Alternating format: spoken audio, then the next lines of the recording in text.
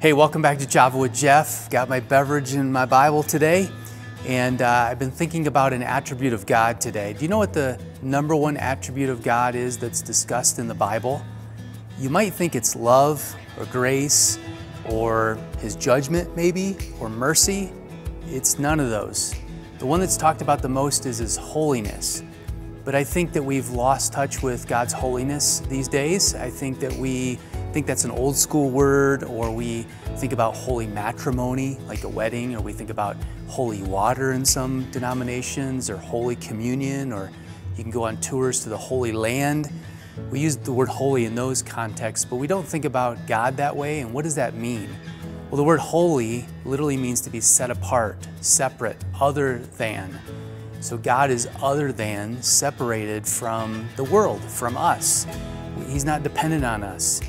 And Isaiah the prophet, back in the first part of the Bible called the Old Testament, had this encounter with God when he was actually called to be a prophet by God to do some amazing things through 5 different kings in Israel. And here's the encounter that he had where this word holy shows up.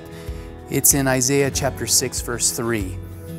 And they were calling to one another, "Holy, holy, holy is the Lord Almighty. The whole earth is full of His glory." The context is Isaiah seeing a vision of angels, humans around a throne worshiping God, and they're saying, "Holy, holy, holy is the Lord God Almighty." There's only 2 times in Scripture where the word holy shows up that way, 3 times. It's right here in Isaiah and in Revelation around the throne for all of eternity.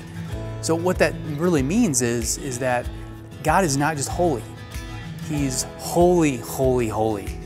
It'd be like me saying to somebody else, if I saw that somebody, well, they're a big deal, and I'd say something like, "They're huge," but I wouldn't say they're just huge. I'd say they're huge, huge, huge. Like they're a really big deal, and you get the point. And I think that's what Isaiah is seeing right here in this vision, is that God is a really big deal. It's holy, holy, holy. Way separate from us, way set apart. And our response to that is that we ought to be in awe of God. We ought to lean in and be in awe of God. But I think in our world today, we've lost touch of being in awe of God. A little fearful, actually, of the King of Kings and Lord of Lords. And sometimes we're not so quick to respond to God that way. We sort of take Him for granted. At least I do sometimes.